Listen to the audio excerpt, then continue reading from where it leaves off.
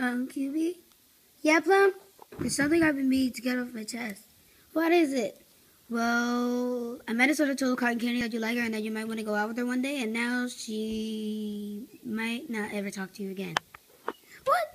Why I oughta?